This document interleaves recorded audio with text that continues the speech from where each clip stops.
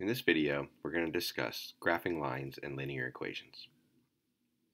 Just as a recap from our video on point and slope, remember that a line is a collection of points that are given to us as input and output, where x is our input, our independent variable, and y is our output, or our dependent variable. In the last video, we showed generating a series of ordered pairs, or addresses, in the x and y plane for those points by plugging in values for x and getting out corresponding values for y.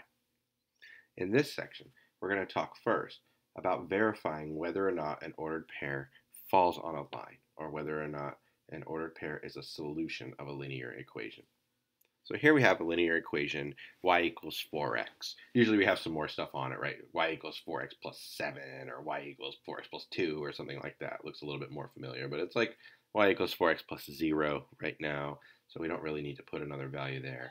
Still, the important things about this is we have an independent variable, and we have a dependent variable.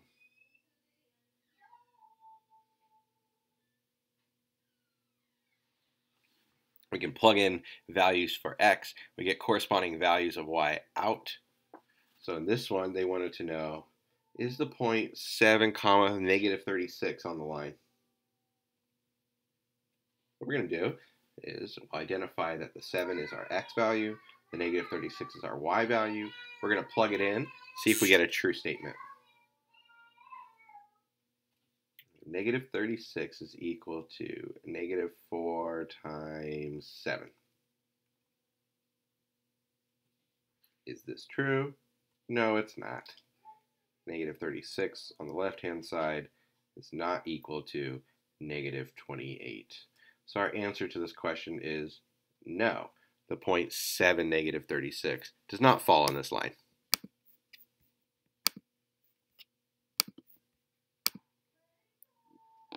Is 0, 0 a solution? It appears so.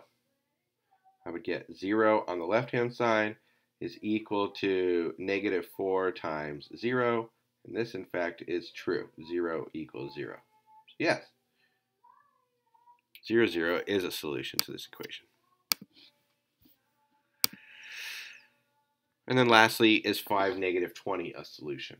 So the original is y equals negative 4x. I plug in 5 for x. I get negative 4 times 5.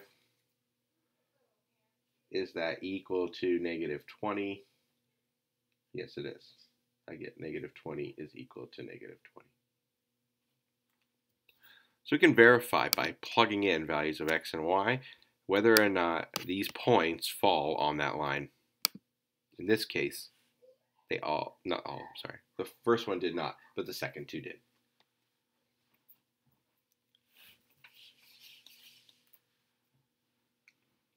Now we want to talk more in detail about some characteristics of a line.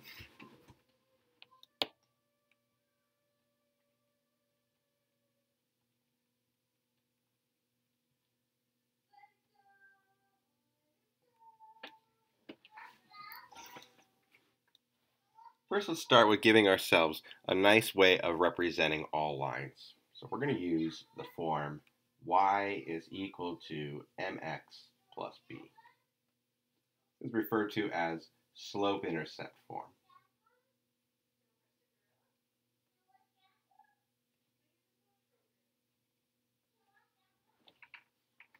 Slope-intercept form is called that because it gives us two important characteristics of a line.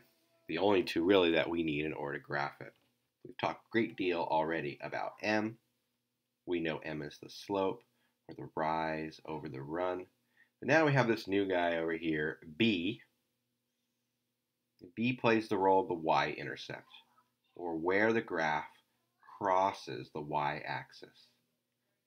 B can be a positive number. For example, if I have a line that goes like this, I cross right here. Notice that this is a positive y value up here, because here's my x. So I'm going up from the origin in order to graph this. This would be a case of a positive y-intercept.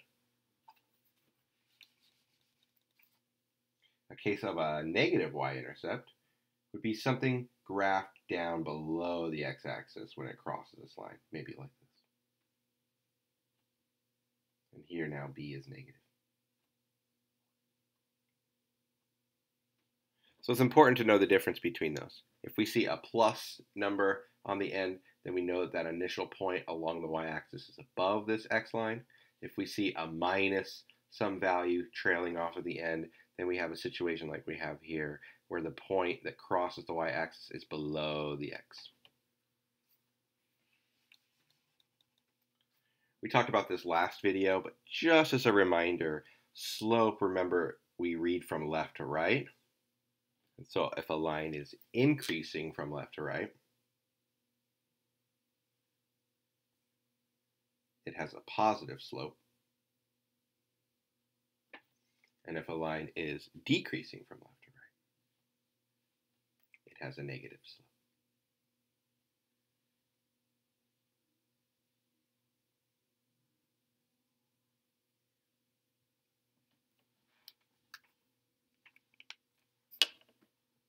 So using that information, let's try a problem. The problem we have here gives us the equation of a line in slope-intercept form. It gave us y equals negative 3x plus 7. It wants us to identify the slope and the y-intercept, and then we're going to graph it. So again, the number attached to x plays the role of the slope. For graphing purposes, I always want to express slope as a fraction. So if it gives us a whole number right here, I'm going to give it a denominator of 1. When I write my answer in over here, I can simply just say negative 3. But when I go to graph, it's going to be really important that I express all slopes as fractions. Because remember, slope consists of two different movements. A movement in the y value, expressed on the top, and then a movement on the x value, expressed on the bottom. In other words, this slope right here is going to tell me to go down 3 units and then to the right 1 unit as I go from one point to the next. So our slope value is just negative 3. I assume if you put negative 3 over 1 in here, it would take it. I'm just being curious. I'm going to find out. Oh, that's rude. It's the correct answer, just not in the correct form. So don't express it as a fraction in MyMathLab. We want to just simplify it all the way. Any fraction divided by 1 is just itself. So we'll write it as negative 3. But again, keep it as a fraction when we want to graph. Got mad at me. Remember, the y-intercept is a value that's hanging out on the outside. In this case, the y-intercept is just equal to 7. If we want to graph that point, remember that that's the ordered pair 0, 7. But MyMathLab really just wants the y value of that ordered pair, so it's really just looking at what is that number trailing on the end. Here, notice it said type in integer. It doesn't want an ordered pair. So some software may ask you for the actual ordered pair, 0, 7. MyMathLab is just not as picky, and so it just wants the value 7. Now we want to graph it. So here's what I graph. Anytime I want to graph a line, the first thing that I do is I plot the y-intercept first.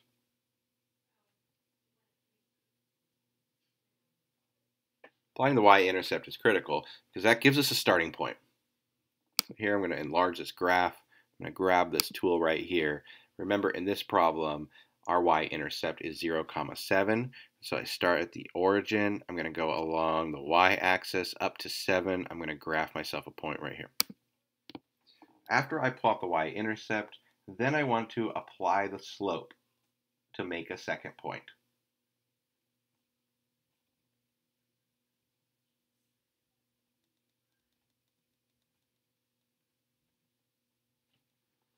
So in here, my slope, remember, is to go from this point that I already graphed down 3 units, 1, 2, 3, and then right 1. So as I go down 3 and right 1, I make my second point. The graphing tool knows that once I have 2 points, I've created a line, so I'm done. on the graphing utility, all I do is hit save. When I'm graphing it by hand, I would connect these 2 points.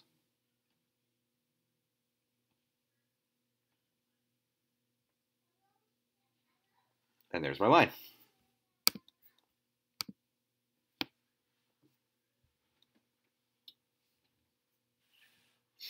Slope-intercept form also allows us to quickly identify behaviors of a line just by looking at the slope and the y-intercept.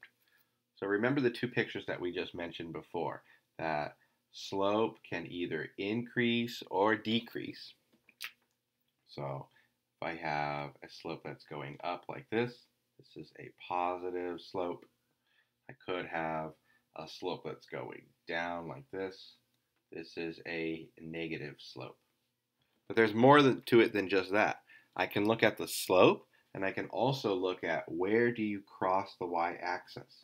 In the 2 pictures that I've drawn right here, both of these lines, even though they have different slopes, have both positive intercepts. In other words, this value would have a positive b, and this value would have a positive b because they are above the x-axis on the line.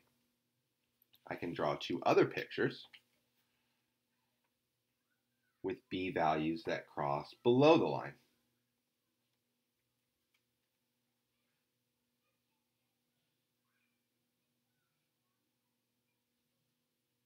Here I've made 2 more lines.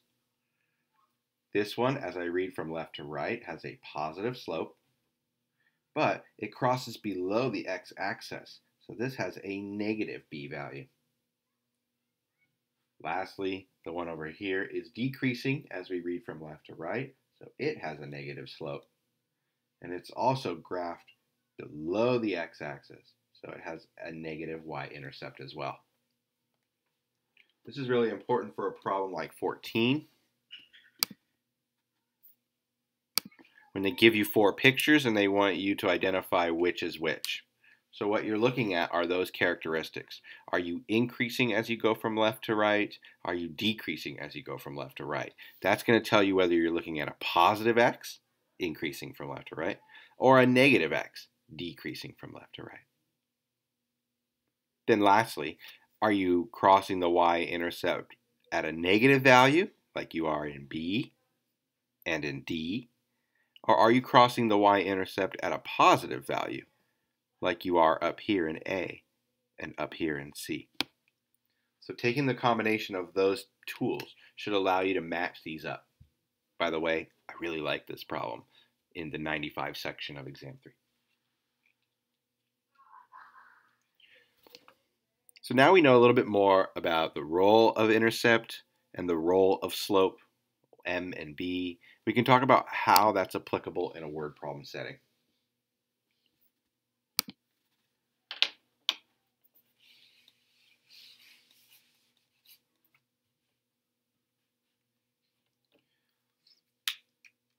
In a word problem setting, linear equations, again, are going to give us information about the slope and about the y-intercept. Usually, we can consider the slope value as a variable cost, a cost that changes over time. Like, for example, let's say I'm going to sign up for a new membership and it costs $100 up front, and then after that it costs me $5 a month. The variable cost is the $5 a month, something that I have to pay over and over again. It's going to be represented by the slope in these graphs. The intercept, or the b value, is what's known as the fixed cost. A cost that I have to pay up front that I don't pay multiple times. So in the problem I just mentioned about joining a membership, maybe it's $100 to join right off the top. That would be the b value. And then maybe it's $5 a month thereafter. That would be the m value. Or some equation like y equals 5x plus 100. 100 again being the fixed cost, 5 being the variable cost.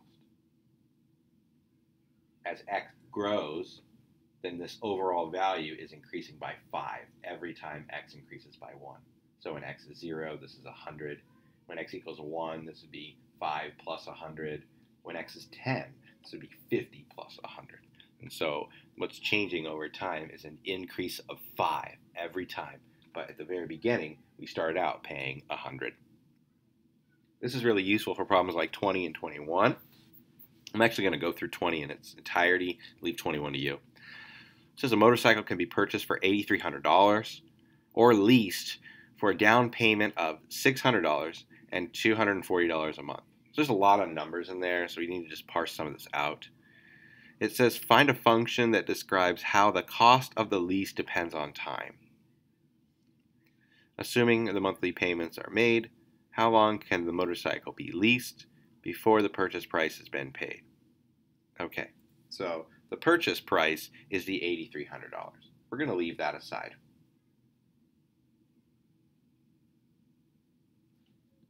Instead, what we're going to do is we're going to look at the other information because they want us to build an equation about leasing the motorcycle, the cost of the lease. So there's two different payments that you have to consider when you lease the motorcycle. Right when you walk into the dealership, you got to pay $600 to take the motorcycle off the lot, and then thereafter you have to pay $240 every month. So the fixed cost is going to be the $600 that you pay off the bat. And the variable cost is what you're paying every month. The variable cost in here is $240. Now normally we use y and x, but we don't always have to. You can see MyMathLab prefers to use the letter t in place of x because t is represented as time. And so in these problems we like to use t as the x value. And then particularly instead of using the y value, they've used p for our price or amount paid in dollars. So we're going to have a p is equal to, remember the variable cost goes attached first, it's the slope, 240t plus 600. This is our equation to find out how much we have to pay for the motorcycle. I can plug in different values of t, remember t represents month, so I can plug in like 5, for example, and it would tell me how much I have to pay after 5 months for this motorcycle.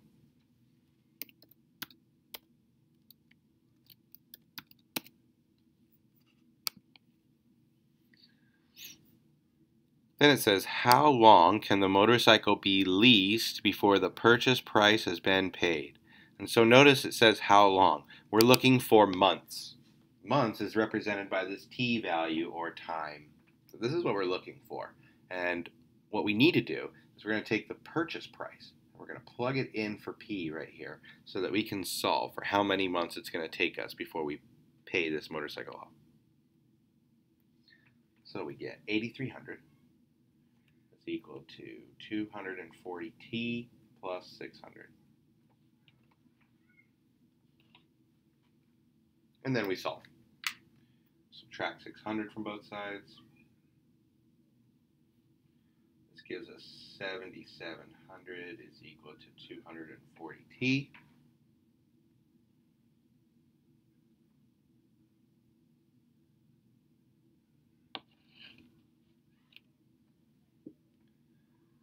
And I didn't get a whole number, but it tells me in this problem to round down to the nearest integer. So if I round down, it looks like I'm going to be able to pay it off in 32 months.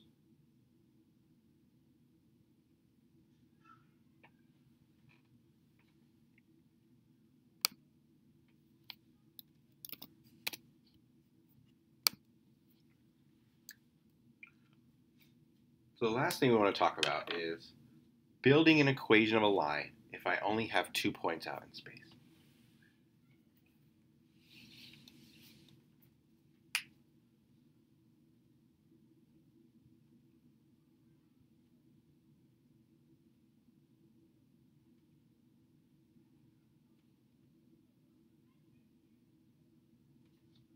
So building the equation of a line, remember we start with the standard form or the slope-intercept form of a line. I shouldn't say standard.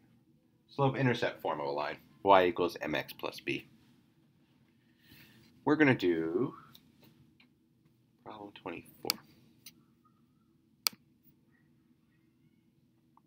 Problem 24 gave us 2 points. Gave us -9, -9. And it gave us -7, -5.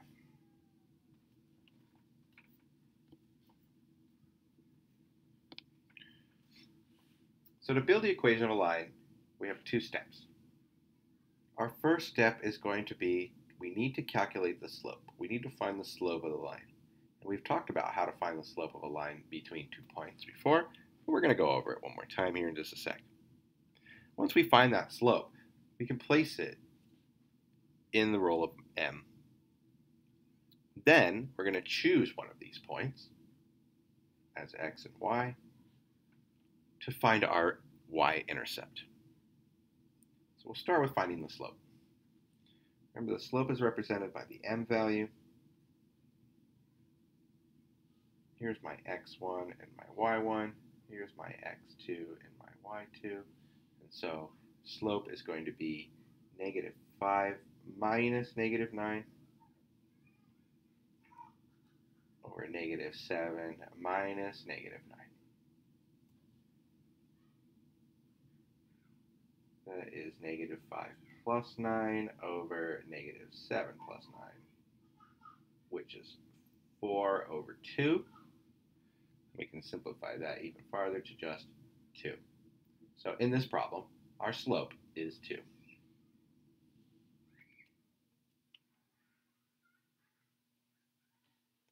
So right now, we know the equation of the line is going to be y equals, we plug in 2 for the slope, 2x plus something.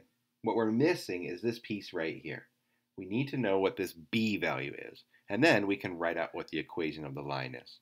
So that leads us to our second step, which is to plug in a point and solve for b.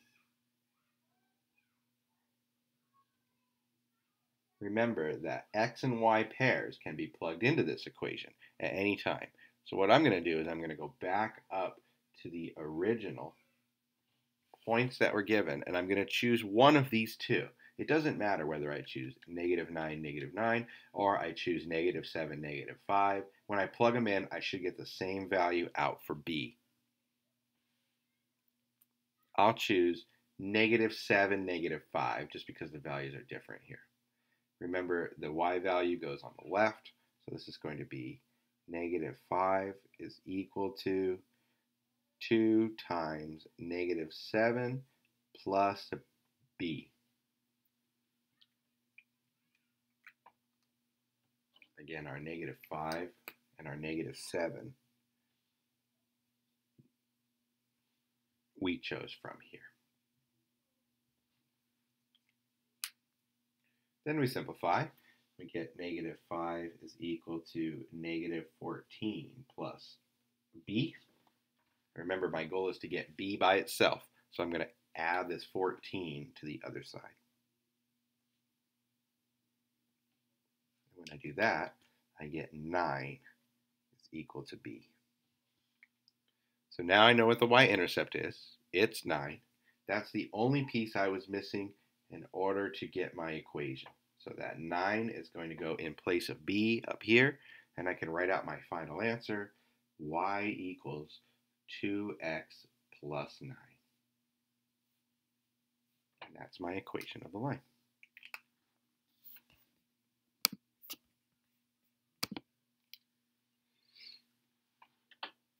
That's it for graphing lines and linear equations.